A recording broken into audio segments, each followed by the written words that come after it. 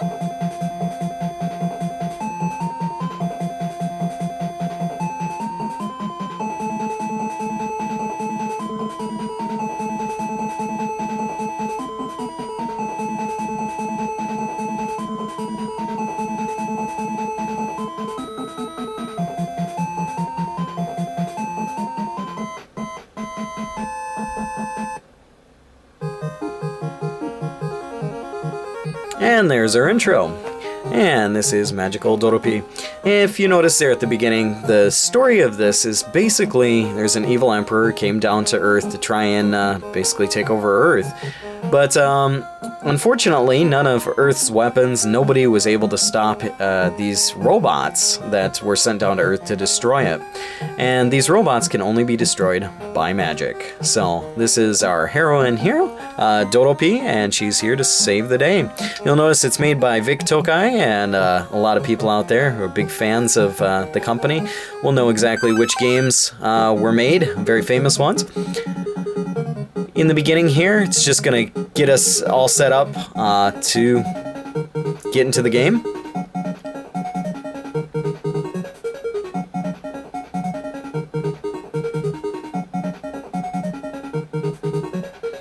So he's asking for Doropie's help. And I'm sure you guys are going to be able to recognize what game this is kind of taken after in just a few seconds. What I'd like you to do is try and look at the face and try and imagine a blue helmet and a blue suit. Can you guess it? Basically, Magical Doropi is a Mega Man clone, and it does a really good job, I think. It's not bad by any means, it's just extremely difficult. Now, with your A button here, you'll jump. With your B button, you'll fire. By pressing the start button, you have your menu, or your options menu. Each one of these has a different ability to it, but what we're going to do is use the ball here first. This is one of those games, if you've never played it before, it's something that will take trial and error. You'll get used to it the more that you play it, but the first time you go into it, you probably have no idea what to do. So you'll get very confused, frustrated. The way the game works is you can continue about 3 times. If we press our start button here, you can see there's 2 lives. You get 2, 1, and then 0, 0. But once that's over, you start from the beginning of the game, or you start from the beginning of the stage, whatever stage that you're in. As long as you complete the whole stage, you'll start from the very beginning of that stage. If you've completed half of the stage, you'll start from the very beginning. So here there's some interesting things as well. If we go with our normal shot and we hold down the button, we'll have our power shot here. With the broom, we'll launch this one out. By pressing the fire button, you'll move forward. If you turn around and press the fire button again, you'll move back. Now this is a very interesting thing because you can move up as well. But you have to be careful because as soon as you run into a wall, you wind up losing your broom. And this does come into a lot of hassle here later on in the game when you're standing over spike pits, because one hit with the spikes and Doropie dies. So let's see.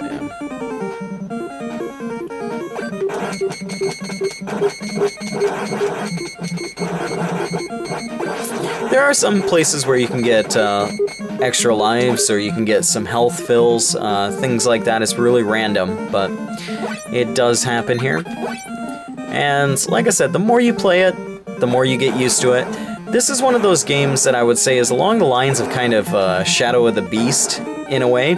And what I mean by that is, when you play it the first time, you'll find yourself just not getting through the first stage at all. Not even getting close. You might even find yourself just getting a few, sections through this stage. But you'll wind up dying and then have to restart, and it's a learning experience. Also, you have to watch out because on the broomstick, as soon as you jump up, you wind up dying. So if you're over spikes, you'll die instantly.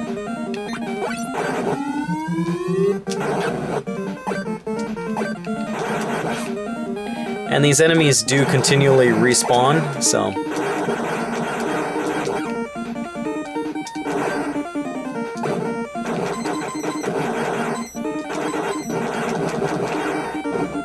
It's a really interesting game, really tricky,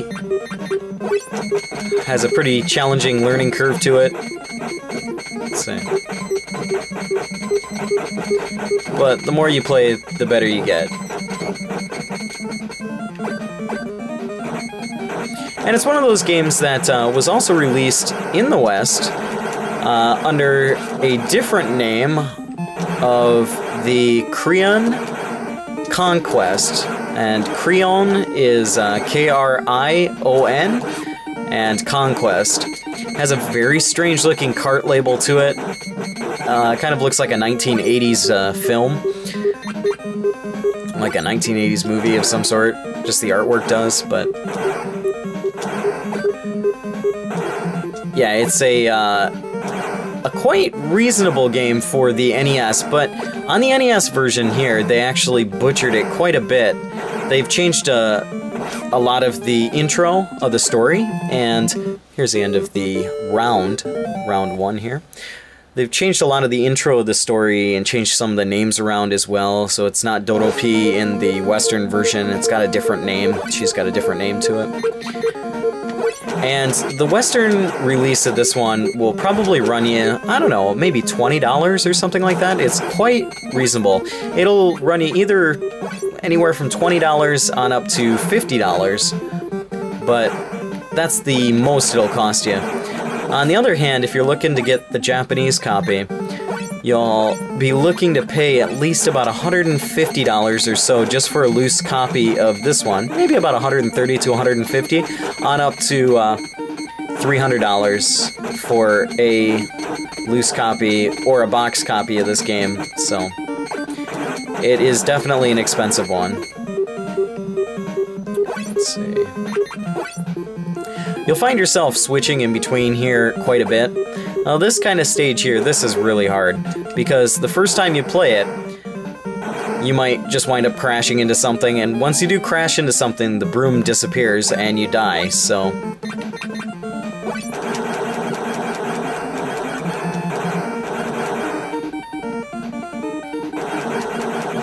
But the game is very Mega Man-esque, and I think it's really difficult. And you'll find yourself screaming and yelling at this game quite often. Kind of like that. Because it will test your patience here. It'll also test your ability to outsmart the PC. But some of these guys are just really, really quick. And on top of that, they're just really really good. They can move around quite easily, whereas your character's a bit immobile. So, one thing about this game though is, like, once you do die, those 3 times, it'll start you right at the beginning. So we're not even past the first level yet. This is the fire one, which kind of creates like a phoenix. I just wasted that. It's a kind of one-time shot there. The freeze one is really not used very much. You'll notice that I'm just sticking with these same ones here.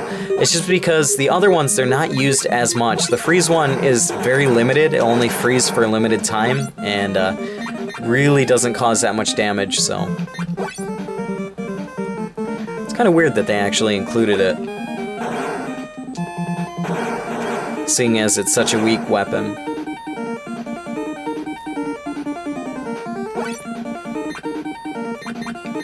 But you will find yourself jumping in between screens a lot.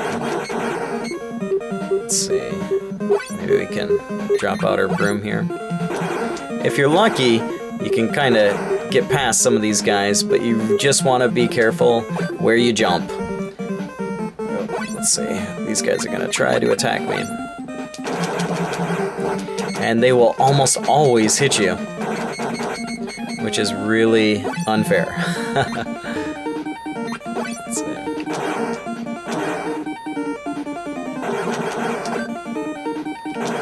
If you go too far off screen too, you're looking at, that was kind of weird. You're looking at the enemies coming back very quickly as well. Let's see. We need our ball.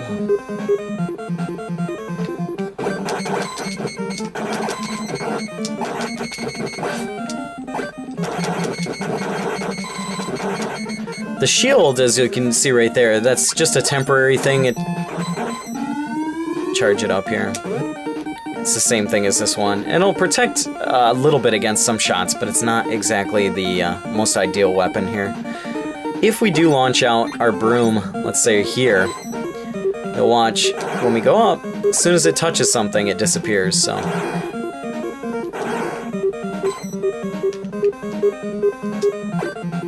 And as soon as you jump, then it disappears as well, but... Some things that you learn over time with this one. Let's see... I guess we'll stick with it.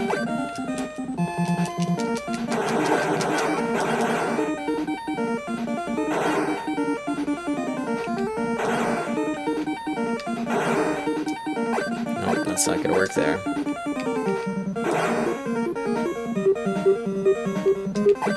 This section is very hard in the sense that these guys just keep flying at you, and they'll annihilate you. Let's see. These guys are the ones I hate the most out of all of these characters. These ones are the worst. Come on.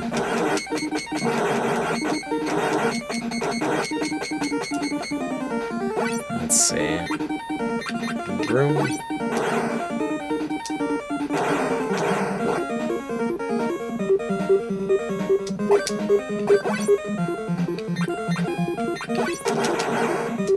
Go! There we go. We're through the second round. But even getting through the first 2 rounds here is extremely hard. Very, very hard. But nonetheless, just want to show you guys a little bit of a look at Magical Doropi here for the Famicom. It's a really fun game. It's a really brutal game. Really reminds me a lot of Shadow of the Beast, just because once you go through it the first time and you die enough, you start to think to yourself, like, why do I put myself through the torture of this game? But the more you play it, the better you get at it, and that's how it goes. But yeah, that's about all for me for right now. Like always, I'll put up another video here soon, so thanks for watching. Some Magical Doropi. Let's see if we can possibly... Maybe we can get by this. There. I wonder if I would have ducked there if I could have done that.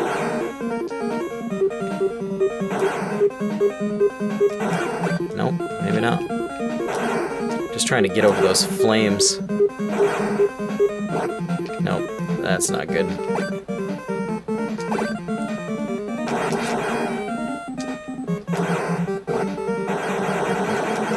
Remember, you can fire, but just make sure that you don't turn the wrong direction and start firing.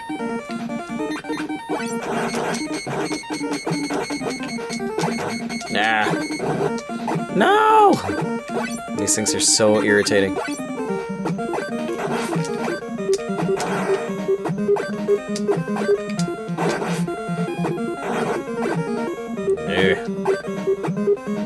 Oh, I'm dead. Right here.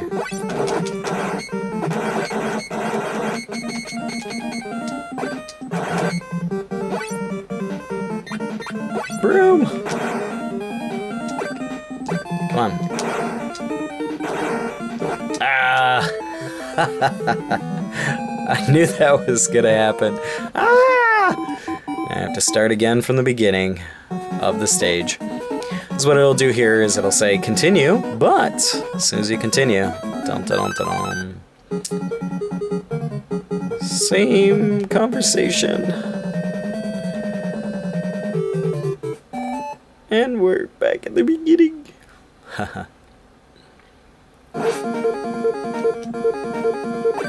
Magical Doropi.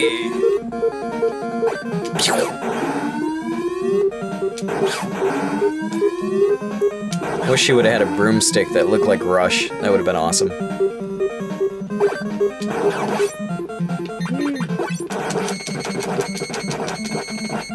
Alright. Well, we'll just end it here. That's good enough. Not gonna get any further, that's for sure. Thanks again, guys. Take it easy.